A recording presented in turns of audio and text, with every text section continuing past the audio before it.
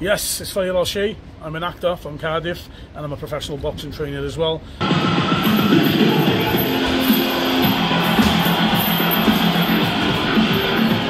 I starred in a feature film called Mosul, which has just been selected for Venice Film Festival and Toronto Film Festival, and I starred in a 6-part drama on Channel 4 called Baghdad Central, which is this autumn on Channel 4, so look out for it, yeah?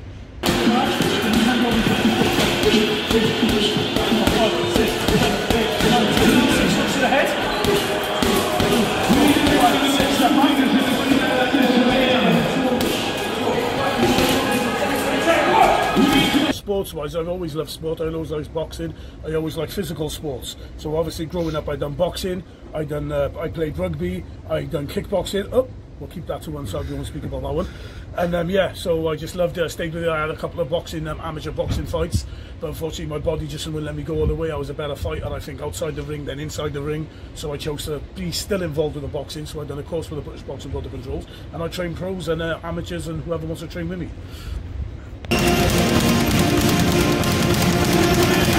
Welcome to Cardiff.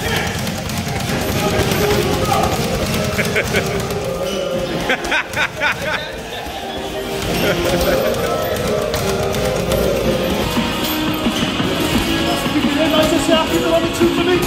I'm taking up the 3. Let's go.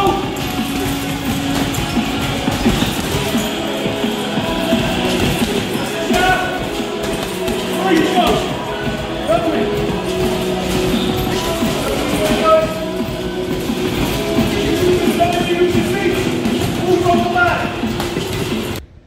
What I started was, it'll be 20 years ago on December the 4th, and what I wanted to do was, obviously my confidence and stuff like that, I always liked it, so I was in an ITV film called Mind Blowing, so I've been doing it for 20 years, on and off. Then I done stage, and I done theatre, then I went to the States, I had a little spell over there, then I come back, and then from 2009, I was just really busy. Then in the last 2 years now, I started to break through.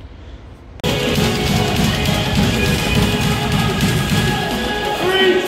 2, 1, let's go till we end the belt, come on!